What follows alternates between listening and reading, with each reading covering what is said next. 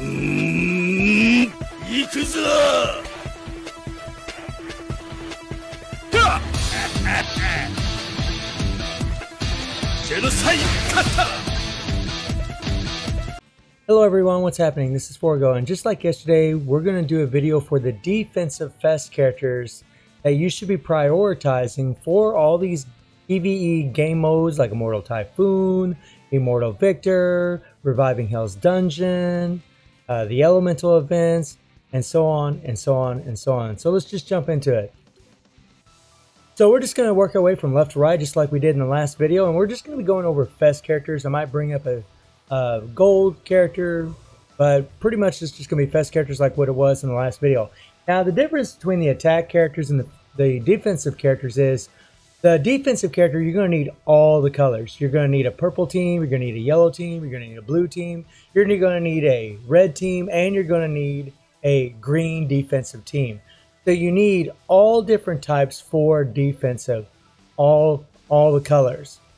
So that really makes all these defensive characters extremely relevant. Now the first one we have here is Psyche.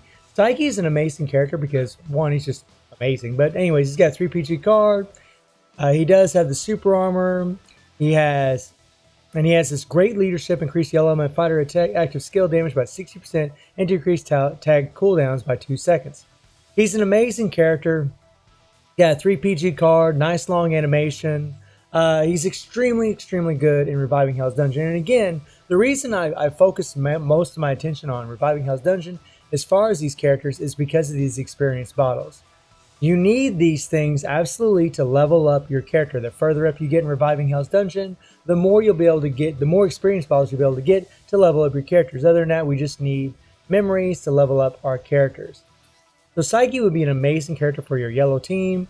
Iori here is a green defensive fighter, which actually has the advantage against Immortal Victor. Plus, Iori deals bleed. Now, the thing about Iori that is kind of a bummer is his bleed is dependent on PvP. So, in PvE, he doesn't get all this bleed that you're looking at, which kind of sucks. I mean, he does get bleed, but it's not the same amount as what he gets in PvP. However, he's still a good character for Immortal Victor because he does have the type advantage. Unfortunately, he does have a 5 PG card. It'd be a lot better if he had a 3 PG card because Immortal Victor drains your PG, but he's definitely a good candidate. I've heard some good things from some of my Alliance members and friends about how well he can do in there. He definitely has good survivability. He can definitely hang in there even though he has no immunity. So he's definitely a character to consider for it. Then we move along here and we go to Brienne. Now, Brienne is a blue fighter, so she could be a good character for your blue team. She increases the lady fighter defenses by 55%. Would be good for the blue character for lady fighters. However, with blue defensive fighters, I don't think this is really going to help that much. This leadership won't be that relevant, but she does have good damage. She's got the power charge rate, which is really nice. She's mainly going to be a character, for the most part, that's going to be for Reviving Hell's Dungeon. That's really going to be her purpose. She's going to be there for Reviving Hell's Dungeon. She's a good, solid character, but I really think she's more of a PvP character than a PvE character. But you could put her on that team. However, I think she kind of ranks kind of low depending on how many defensive characters we have. Now we have Lolly Kim. And Kim here, she has the leadership, of course, increased lady fighter attack by 55%. She is the purple defensive fighter. And she is actually a very good character for Reviving Hell's Dungeon especially. Plus, she's a purple fighter, so she actually has the type advantage against Elemental Typhoon, so she could be proved to be very useful there. She does have a 5 PG card, but she has no... Well, she does have PG gain, so that's actually good.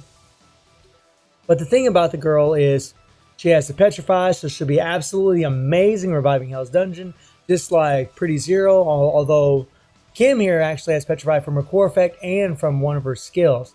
She also has Hyper Armor on her 3rd skill, which really increases her survivability. She's actually a damn good character for the Reviving Hell's Dungeon and probably would be really good against Elemental Typhoon as well. So I think she'd be pretty much a must-have for your purple defensive team.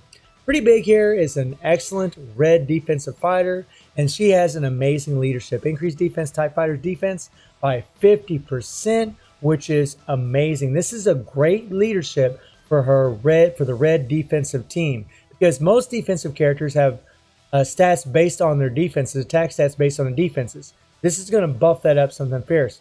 Plus, she has hyper armor. You're going to be able to rotate through your skills. She's going to have a lot of extra survivability, especially with an active skill.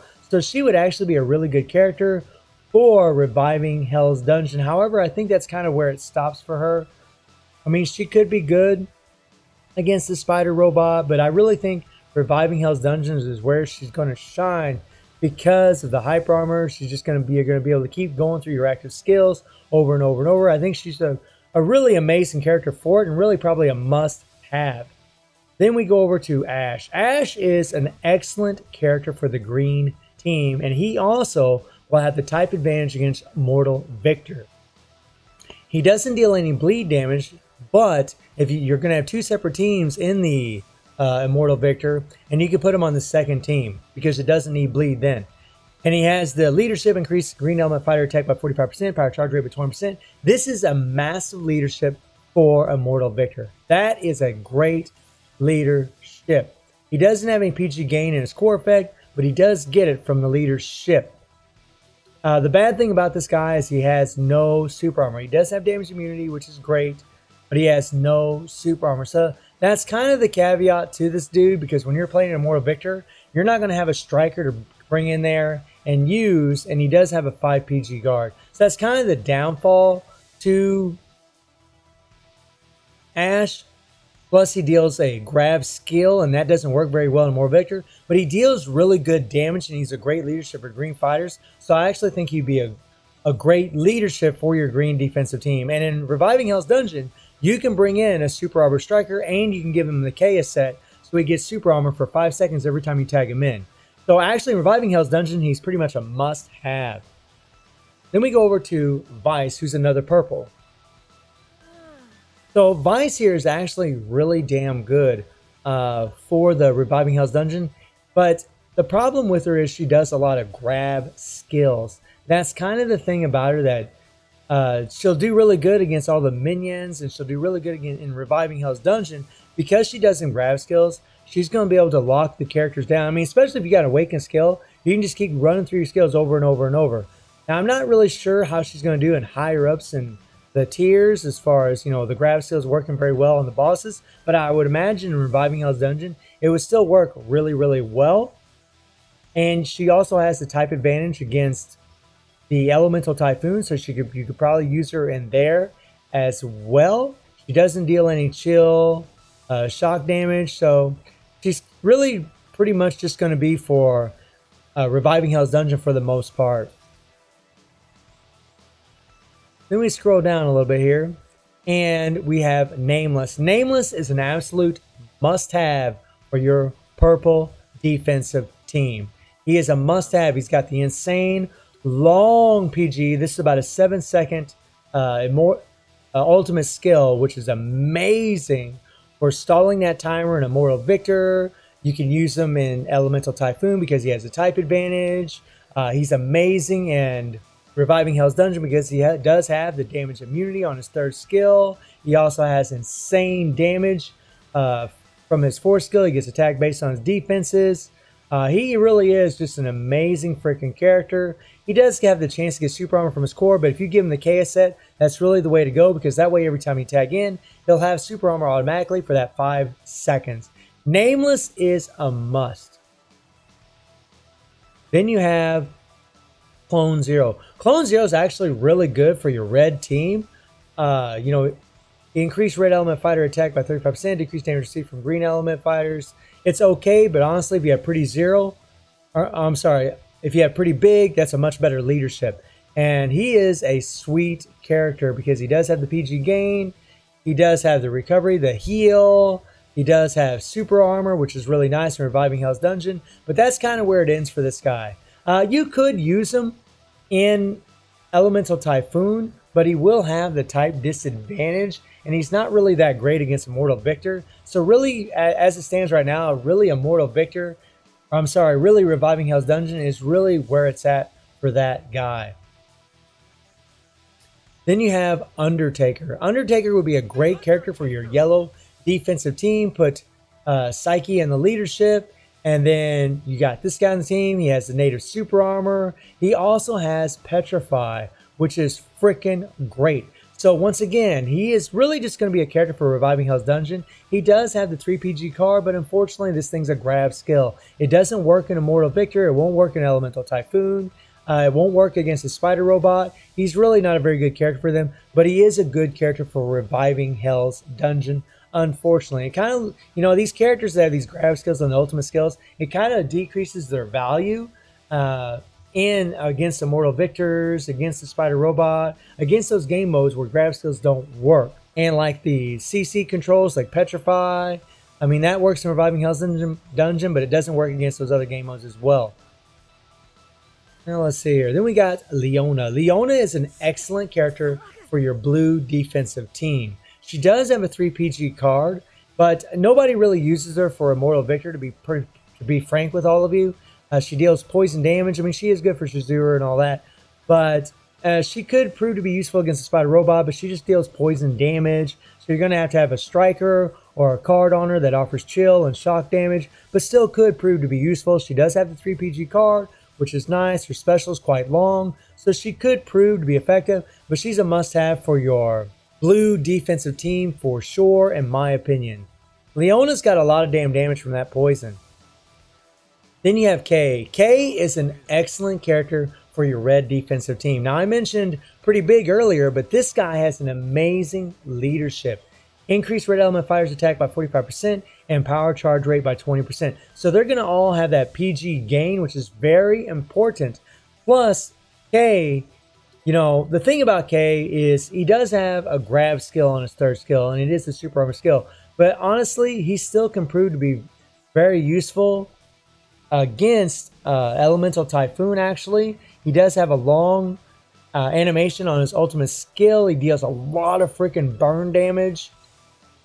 And he's actually great in Reviving Hell's Dungeon. So he would actually, in my opinion, would be a must-have for your red defensive team for sure. Whoops, didn't mean to do that. Let me scroll over here. Scroll. Yashiro, I'm sorry guys, but Yashiro's the bottom of the totem pole. I would not use this guy at all.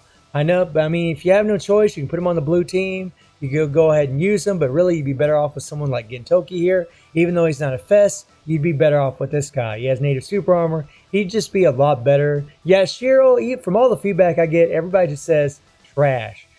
He can do okay in Reviving Hell's Dungeon, but the problem is he's going to get guard broken, or his skills are going to get interrupted left and right when he isn't using his super armor. However, when you have your active skills, you'll be able to use the super armor over and over, but his animations are long. I just don't think he's the greatest character for it.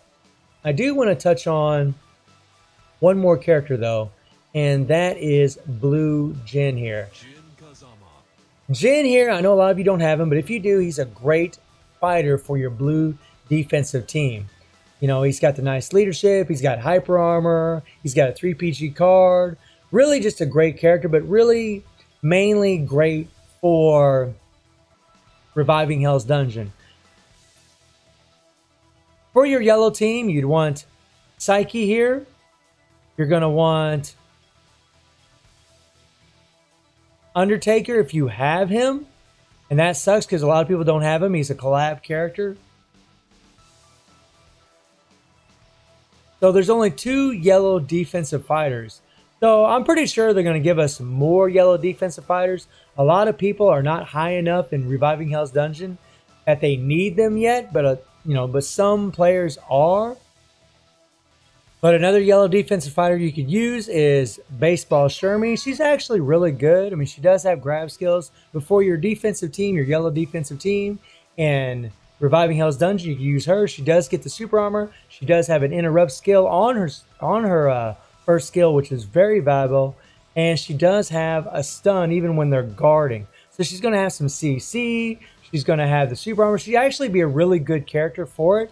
And you can use the 3PG card on her as well. Really, she's just going to be good for Reviving Hell's Dungeon, but that's another yellow defensive fighter. As far as your green defensive team, it's going to be Iori. It's going to be Ash. And then maybe you could use a character like, Yellow Defensive Athena. She does have a 3 PG card. You could equip her, if you have it. You could equip this card here, which increases critical rate, decreases stun, freeze, and petrify. But you also have I think this goes up to 20% chance to gain super armor for 3 seconds when attacked. If she has this card, she'll get super armor, but you could always bring in a striker that has super armor. You could also use her, because once you start guard breaking or interrupting the skills of the characters in Reviving Hell's Dungeon, you can start doing damage. However, I don't know how good she's going to be in a higher level, because a lot of the bosses can actually debuff you, so I'm not sure how well she would do, but she might prove to be useful, especially maybe if you have that card, or if you don't have that card, just have a striker with super armor. That's just a suggestion. Unfortunately, there's only 2 green defensive fest fighters. Or as far as blue defensive, Brion definitely for your Reviving Hell's Dungeon. Leona definitely. Jin for sure. If you don't have Jin, I guess you could put Yashiro, but honestly, if you have Gintoki here, he'd probably be a better choice. And for your purple team, I mean, Lolly Kim for sure. Vanessa, Nameless. Those are 3 main ones that you could definitely use for your purple team. And they're the only 3 purple defensive fighters, so that's pretty much what we got. And then for your red defensive team, you have Pretty Big, who I think would be amazing for it. You have Clone Zero, who's also would be really good for Reviving Hell's Dungeon. You have Kay here, which would be great for Reviving Hell's Dungeon. So you have 3 red defensive fighters that are all original characters, so that's really good. You can actually use those characters for your team. So that's all the best defensive characters that you can use for Reviving Hell's Dungeon. Again, that is the game mode that I focus on, because you're going to be getting those experience bottles, so you can start leveling up your characters as long as you're getting those memories. So again, hopefully this will help some of you out there. And tomorrow we're going to be getting a new fighter. I'm really curious to see who it is. Some people speculate it's going to be Lady Geese. We will see. So let me know who you all think it's going to be. And let me know what characters you've gotten, what cards you've gotten. And I hope you enjoyed the video. Thank you for watching. Y'all take care and have a good one.